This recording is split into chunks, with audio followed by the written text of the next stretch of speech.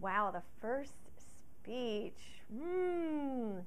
I don't know that I remember the first speech, but I can say that show and tell was a big, big yay for me. I think show and tell has probably started in kindergarten, and that's been my favorite activity. And even as an adult, I incorporate that into everything that I do now.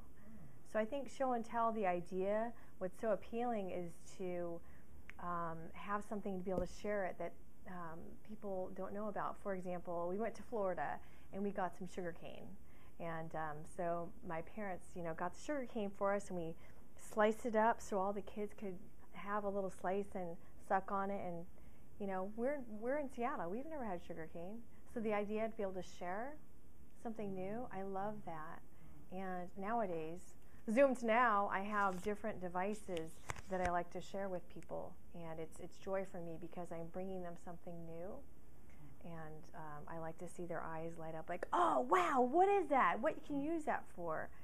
So in terms of speeches, I really think it has to be about show and tell. It's probably the first instance of that.